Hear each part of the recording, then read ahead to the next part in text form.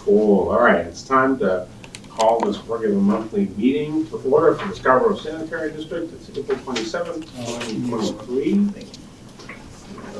We'll call the roll. Ben McDougal. Here. Tony D'Amelio. Here. Mike Stein. Here. Joe. Here. Jason. Here. And I'm Nick, Chairman. All right, approval of the minutes for the March regular monthly meeting. Move approval. Thank you, Jason. Second. Thank you, Ben. 3 seconds. Any corrections, additions, subtractions? Barring none, all in favor? None opposed. Forgot to mention that Ruth Summers has an excused absence. Superintendent's report. Dave, you are up. A copy of the monthly report of operations for the month of March is included in your packet. Our average effluent flow was 1.68 million gallons per day. Our effluent quality was well within our permitted limits. We averaged 95 and 98% removal for BOD and TSS with concentrations of 9 and 3 milligrams per liter. A copy of the pump station flows for the month of March is also included in your packet. The flows for pump station number 24 started on March 16th are erroneous. At that time, when we replaced the control panel and the flow data was not calibrated. The calibration was completed this month.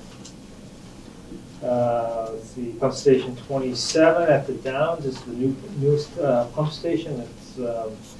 We did a preliminary punch list to walk through of it the other day. It's fully up and running right now. It just pretty much needs the final touches, paving, grass, cleaning up. All the alarms and pumps have already been tested. On April 3rd, we presented our design for pump station number 1, which is down at Snows Canyon Road. We presented that to the town planning board for an advisory opinion. They provided some minor comments that we will incorporate into the drawings, including that specifically addressed both landscaping and lighting. So that project's moving right along. I've been meeting with an anaerobic digester company to reduce sludge and to generate energy. These discussions are in their infancy, and I'll keep you up to date as they progress. And at the same time, I've been talking to Siemens Corporation about a potential battery storage project that they're trying to propose for us to help shave our peak energy demands. Again, this is in its infancy, and we'll see how that develops. On that note, last year when we went out to bid for electricity, the bids we received were very high at 16 cents a kilowatt hour. Consequently, we broke our contract up into 2 contracts, one for a 12-month period and the other for 24 months. Basically, what we did is we divided the large, the higher volume projects and the smaller pump stations into 2 groups. And so we just went out to the bid for the 12-month renewal and received a much more favorable bid of 11 cents per kilowatt hour. That will go into effect in December. At 11 cents a kilowatt hour, I secured that contract for a two-year period. 11 cents for both plant and the pump station? No, these are for the small capacity. Just small. Yeah. And next year we'll go out for the plant. Let's see, effluent PFAS results. We received the most recent one, which is being conducted by the state, and that result came in at 65.8 milligrams per liter. So we're still pretty much tracking about where we have been for a while. I've gotten the most recent invoice from Casella with regards to sludge disposal. And the increases due to LD 1911 and 1639, one addressing the PFAS and one the other requiring, not allowing out-of-state oversized bulky waste, which is now causing our sludges to be hauled up to New Brunswick, Canada.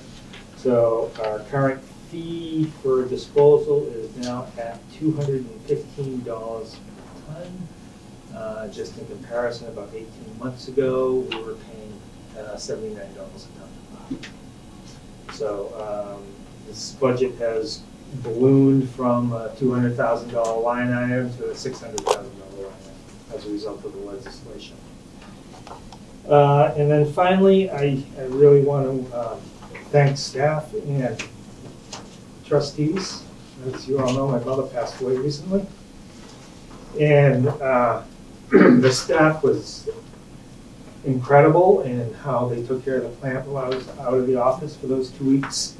And they really did an exemplary job with, and I had no issues at the plant. And they were just wonderful.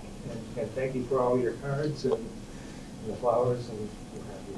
I really appreciated it. Oh, cool. Any questions for the superintendent? I do have one question.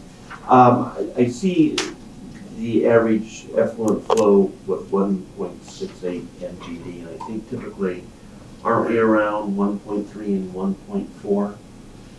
Typically, we're around, we've been, I would say right now we're running about 1.4. Okay. So this is somewhat weather impacts. Right, I did notice toward the first of the month we had like about an inch of rain, Mm-hmm. and there must have been some snow melt. I know a couple days we were up over 2 MGD. That's when we usually see the biggest increases is during the spring time, snow melt situation, heavy rain, the snow on the ground, and we can see some significant increases. Well, I wouldn't even call them significant increases. Right.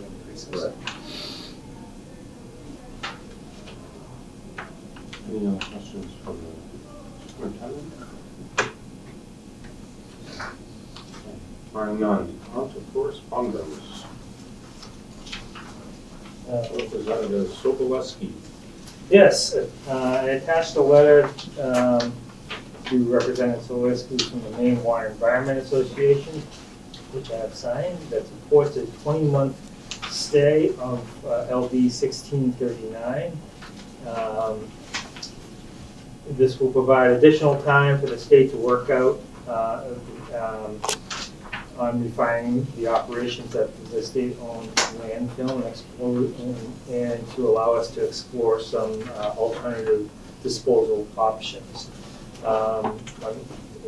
In that light, there has been new legislation proposed, and I forget the actual number. 718.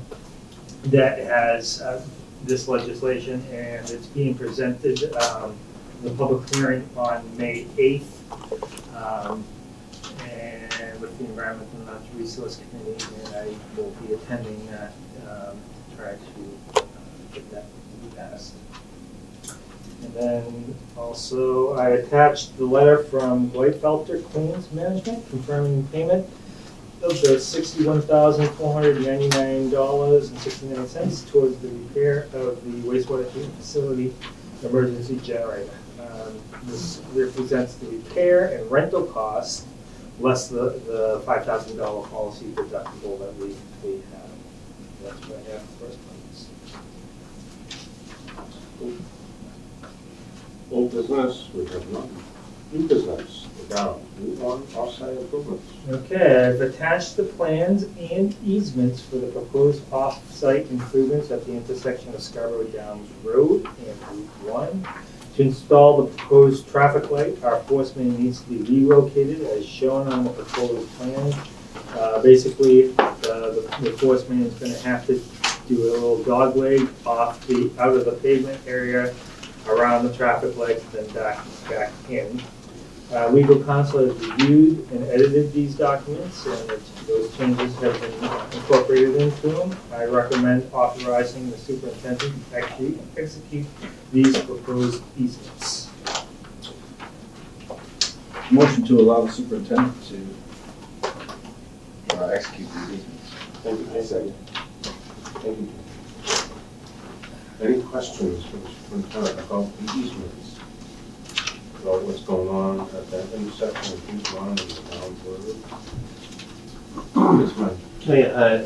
Not so much about the easement, but the drawing. I'm sure Borough Palmer has this covered, but I'm sure there's some contingency in there for bypassing, whether it's going if you're able to shut that pump station off for a certain duration, or it's going to be done at night, or what?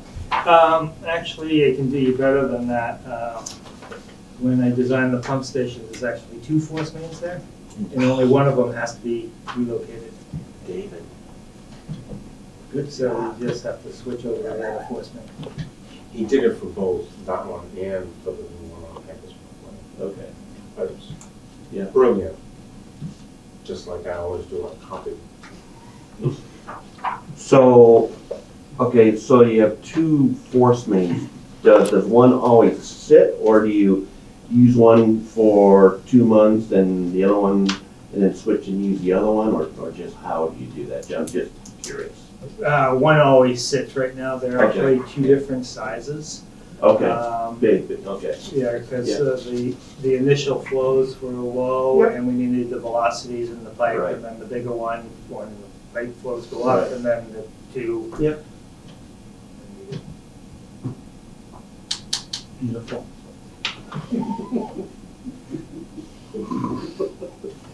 Engineering trendsetter. What's that? Engineering trendsetter, you are. Who's paying for that? The Downs. Oh, the downtown. I don't think I've ever seen you so excited. Engineers, I tell you. Yeah. That's it. Beautiful thing, Joe. At least we're all civil about that. Oh. Yeah, Joe, sorry. Now, any other questions for the superintendent? All in favor? None opposed. Thank you. Pump station number 2 bid. Yeah, well repair and rehab bids were received on April 4th. 1 bid was received from T-Bucks Construction. T-Bucks. For $399,404. We had budgeted $310 for this work. I recommend awarding this contract to T-Bucks Construction for the $399,404 and amending our budget for this work for $450,000 to cover any additional change orders or engineering that may occur in this.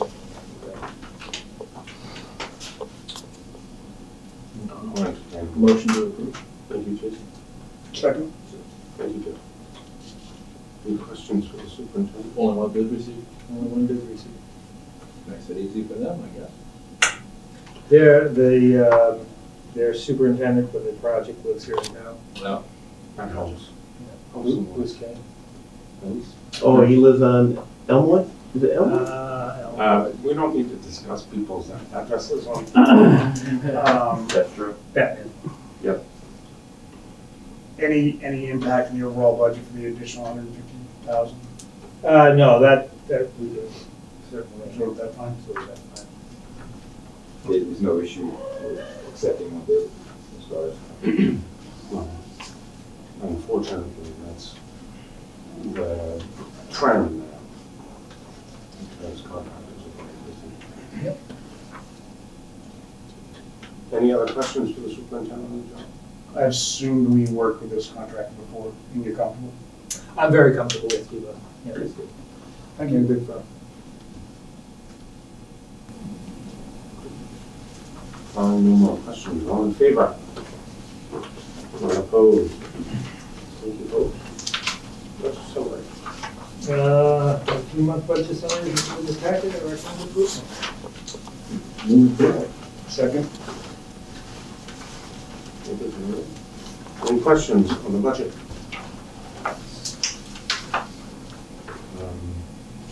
There's one line item, contingency fund, for 135% spent. Is that from the deep manhole repair, or? No, that was the monies that was from the generator. That's right. And so we expended those monies, but we will be getting those monies back. So that's okay. Good, Less than deductible. Less than- cool. Excellent. Any other questions?